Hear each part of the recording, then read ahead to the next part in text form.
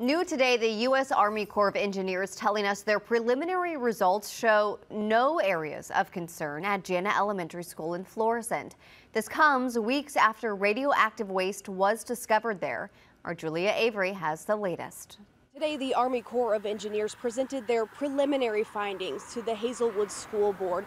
And in their preliminary findings, they say from a radioactive perspective, Jana Elementary School is safe. And they're basing that off of 1,000 samples that they took in and around the school. In those samples, they measured the level of radioactive material. They said there was nothing above what they called normal level, or what they said Mother Nature typically gives us. They say that these preliminary results will not change. The only thing that will change is the amount of data. The final results of the testing will be available in 2 to 3 months, but they say they already can declare that this school is safe. But some parents and board members expressed concern over those results, giving personal stories about loved ones with rare cancers. You can understand our concern when we have one report screaming, "Oh my God, get them kids out of there," and then your report a month later saying there's nothing there. You can understand our angst.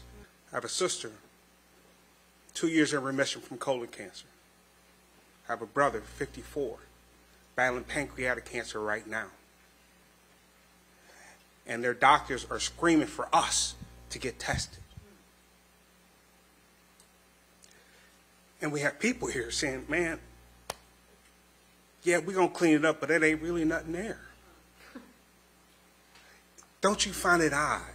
School board member Taylor asked the colonel of the Army Corps, would you send your kids to Jana Elementary School? He said yes. He said, would you let your kids play in Coldwater Creek? The colonel said no.